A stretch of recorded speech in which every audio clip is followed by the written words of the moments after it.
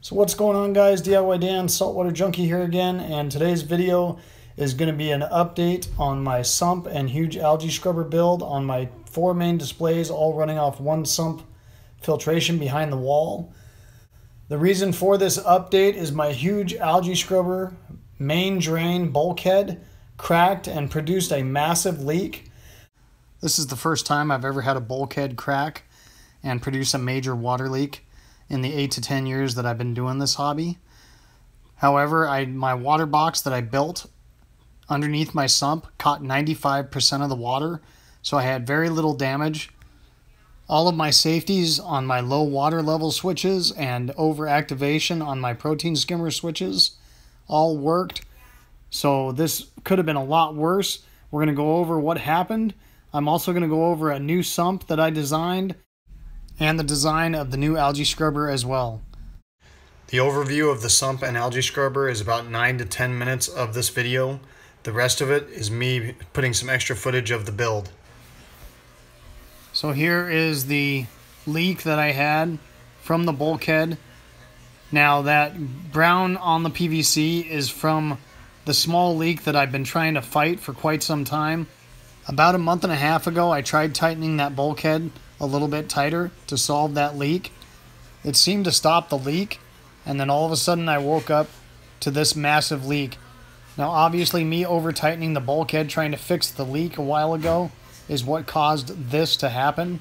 However, I am not for sure whether that was the cause of the actual leak in the first place, or whether it was because the tote was too flimsy for the bulkhead to start with. Irregardless, we're making the new one out of an aquarium, so I do not have that issue. Alright guys, so we're going to go over the sump, and I'm just going to basically go over the design of it, because I pretty much built it the same way I did my previous sumps. So if you want to look back to some of those videos, and I'll have them posted at the end of this one, you can do that to see how I actually built them and put them together. I'm just going to go over some things I did differently and upgrades I made basically, okay? And then we'll go over the algae scrubber as well. And I had a couple issues with that old algae scrubber, and I'm hoping that this rectified them. So my refugium is basically ran the exact same way it was.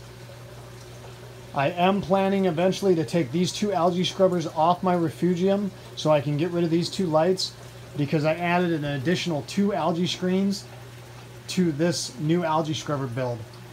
I left them on here for now because during the process of building the new algae scrubber, I still wanted the screens going, so I had that filtration going. So I have the 4 main drains coming from the 3 main displays on the other side of the wall, coming in right here. And I have the drain from my 75-gallon eel tank as well, also draining into here, and a secondary backup to the 75-gallon as well. So that's what those 6 drains are going in there. So I added a live bed filter to this sump, and it's doing pretty well. Basically all that's moving that media is the returns coming down into this area. I do have a little bit of a dead spot. I'm going to show it to you back in that corner there. When I put this together, I basically dropped my drains down, put some going to the bottom, put some 45ing, and to correct that dead spot, I plan on taking this second drain and basically dumping it right on top of the water, because that's where the biggest dead spot is, and that should keep that stirred up as well. So to make the lid for this chamber, I used egg crate material and some knitting mesh, and I used 4 plastic bolts with some plastic washers to hold the lid in place, and I drilled and tapped the plexiglass lid over that chamber for the bolts. So that's how I'm keeping my media in this first chamber. After the live bed filter, we're dumping directly into the protein skimmer section, and I also have some denitrator media down below my skimmer stand, along with some matrix media in a bucket behind the skimmer as well. I've got my heaters in here and my salinity tester. I just made a little shelf for theirs to hold that so it's always in there. Then it's going to come up over this wall into my filter section. This is one big change I made. I added an additional 2 filters to this system. I was having to change my filters once every 3 or 4 days. This makes it so I can go about a week without having to do them. One thing, if I hadn't had these rectangular filters, I would have went with the round ones, but I've already kind of invested in these rectangles, so I just went ahead and kept with this. The round ones, you just take a hole saw and drill a hole and set them right in. I had to do some very careful cutting, and I actually snapped the first cap that I made while I was building this. In the filter section, I also have the drains from my refugium, my main algae scrubber drain, and my backup algae scrubber drain in case the main one gets clogged for whatever reason. I returned my algae scrubber directly into my filters in case any algae gets past my screen up there, that the algae will be caught in the filters. I also supported the weight of the PVC so it wasn't all on the bulkheads this time. I don't know if that was part of my issue with that cracking bulkhead or not. After going through the filters, I go through my bubble trap and into my return section. So one upgrade I did make, because I use 1/4-inch plexiglass that I get from Lowe's or Home Depot to do my wall partitions, is I did add a couple gussets. I never had this problem on any of my 12-inch wide sumps. However, with the 18 inches wide, I was getting a bow in the 1/4-inch plexiglass right in the center when the water was high on one side and low on the other. So to correct this issue on this sump, I added some more plexiglass gussets to each side of the bubble trap wall partitions and between the two of them. And it has completely eliminated that problem. So if you haven't watched my channel, I used to have 240 gallons and I changed out to 175 gallon. One issue I had when using 240 gallon sumps is I was having a problem with my bleed off if I lost power. My final 40 gallon sump was like right at the edge of overflowing. And that's logical because I've got 3 main displays out there. I've got the eel tank, I've got the refugium, and I had the algae scrubber. Plus I had the first 40 gallon part of my sump all draining off into that final sump. So with the 75, I'm not having any water volume issue whatsoever. So as far as the algae scrubber goes, guys, I was using a 30 gallon black plastic tote that I got from Costco for it. And I changed out to an aquarium. I put this piece of wood on here and drilled some holes to hold the light fixtures with just some zip ties. I still have to cut the ends off here. I'm using the same lights that were in my old algae scrubber. However, I doubled up my lighting. I only was running 2 on each side of the other algae scrubber, and I put 4 on each side of this one now. So that just sets up on it. I did make this wooden stand and attached it to the wall on the backside and made 2 legs, because now that I'm using an aquarium, it's a lot heavier than what the other one was. Now these screens have about 2 weeks worth of growth on them now. This was one of my 40 gallon sumps, so I repurposed it to use it for the algae scrubber. The basic design of the algae scrubber is the same as the old one. I used 4 of the screens from that old scrubber, and I built 2 more that were identical to give me a total of 6 screens in the new build. To hold the algae scrubber screens, I built a rack out of PVC board. I did have to add some extra PVC boards to stiffen the bracket, so I felt comfortable with it holding the weight once the algae builds up on it. And it's feeding off of these 3 valves here, which is this pump here, which runs the eel tank and the algae scrubber. My other pump is running the 3 main displays, and I have a separate pump for the refugium. So the reason I went to an aquarium is because on the tote, since it was black, I had to put my light on the inside of the tote. If you haven't been watching my updates, some of the water from one of the algae scrubber screens started spraying out and got on one of the lights and shorted it out, and I did not want that possibility of that happening again. Now I did correct that problem by moving the screens in further on the tote, and I hadn't had a problem since. That was months ago, and I already went over the bulkhead issue, and that is the 2 major reasons that I am updating my algae scrubber to an aquarium instead of a plastic tote. As far as the algae scrubber itself, it did amazing. And that's why I built this one, and then even added a couple more algae scrubbers, because my nitrates have been dropping ever since I put that huge algae scrubber in. They started climbing again that couple of weeks that I did not have it running in the system because of the modification. So I do highly recommend putting an algae scrubber in your system if you do have room for it. So the reason I used a plastic tote to start with was because of the cost. But if you actually think about it, that bin cost me about 15 bucks. When Petco does their $1 per gallon sale, you can get a 40-gallon aquarium for around 50 bucks. So in all honesty, it's not that much more money, especially when you add the reliability and the safety factor. I did put black plastic over my lines because I was using clear tubing and I didn't want algae clogging up my supply tubes.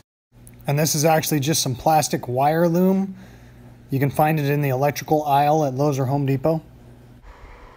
One other thing that I added to my new sump modification was this piece of plastic. At one point I had some water splashing on the wall and it did do a little damage to the paint. So I did have to sand that down and repaint that section. So I added this piece of plastic that hangs above the sump and hangs down into the waterproof sump box. So any more splashing that occurs, it's just going to hit that plastic and drain down and not cause any more damage to my wall or my floor. So that was the main overview, guys. If you're interested, stay tuned and I'm going to go in a little bit more detail about how I did some things. And I will have the videos posted at the end if you want to see more detail than that. So right here I'm just trimming a piece of an old aquarium that fit perfectly for one of my wall partitions. This is the piece that I used between my live bed filter and the protein skimmer. Looking back on that, I probably would have done that one out of plexiglass so I could drill the holes and have the media flowing through the side of the wall instead of coming up over the top and having to put that egg crate cap with the knitting mesh. Right here I'm just sanding down 2 of the corners so it goes around the silicone of the aquarium that I'm using for the sump. I repurposed an old media tray that I had made for my protein skimmer stand and had to add some extension legs because of how high my chamber was in the new sump. So this was my top cover for my filters. I'm just marking it out so I can cut it. I use a miter saw or my table saw to cut all the plexiglass for my sumps. If you haven't watched my channel already, for the most part I haven't had any problems cutting plexiglass with either one of the saws. And there's nothing special about the blade, it's just a fine tooth wood cutting blade. Then I just finished off the cuts with a jigsaw where the miter saw could not reach. Using a dry erase marker and my square, I marked where the partitions were going to be in the sump. So as I was placing my walls with silicone, I could see where I needed to line them up. So I kind of temporarily set up my walls as I went, then using a tape measure, I would match the other side. Before putting the walls in place, I'm using rubbing alcohol to clean the glass and the wall partitions where they are going to be silicone to make sure I get a good bond. So I usually use an aquarium sealant made by Loctite that you can get at Lowe's or Home Depot that says it's aquarium safe. It's in a small tube. However, for a sump like this, I did use quite a bit, so it got a little on the expensive side. There is other products you can use. Just look it up online. For the most part, I would glue a wall in place, wait for it to dry a little bit, then put the next wall, so the first wall would not move while I was putting in the second. So I just wanted to give you a little better view of the sump. So my first media chamber here, I'm not cutting the holes for the drains until I have it in place so I know exactly where to put them. There's the egg crate and the knitting mesh. There's the shelf for the salinity tester up over the filter wall. I did put a center brace under the filters as well to make sure it would hold the weight. Here is a view of the gussets that I put in to make sure my wall partitions did not bow in the center. So here's one of my old 40-gallon sumps that I'm turning into the algae scrubber. Using a large knife, I cut the silicone of the old wall partitions. Then I used a razor scraper to finish taking the rest of the silicone off the glass. So I cut the top rim off of a plastic cup with a razor knife, and that was able to keep water around where I was drilling, so I didn't have to keep using a hose constantly. So I did get a little aggressive because I was drilling such a small hole and it was close to the edge, and I ended up cracking one of the sides of one of the 40-gallon aquariums. So you still have to be careful cutting glass. That is one of the few times I've ever had a glass crack on me when it is not tempered. Once again, when I'm drilling glass, I always start at an angle to make sure my bit doesn't start walking, and then I straighten it out once I have a groove started on the one side. For the most part, I have not had a problem drilling the glass with the diamond drill bits. So this is one of the new algae scrubber screens that I'm putting together. Using a cutoff wheel on a grinder, I'm just cutting the groove for the screen to go up into the PVC. I usually widen it a little bit more in the center to make sure I get enough even water flow. So here's a good view of the PVC rack that I made for the algae scrubber screens. I had to do the reinforcements to help hold the weight once they get the algae on them. Now this rack just sits on top of the ledge of the aquarium and hangs down inside. So I used PVC board to make this rack. You can get it at Lowe's or Home Depot, and that is completely waterproof. I just used screws to hold it together, and I recessed them below the top of the board so I could fill it in with caulking so the screws would not rust out. So once again, hope you guys enjoyed this video and hope to see you next time. Have a good one. Later.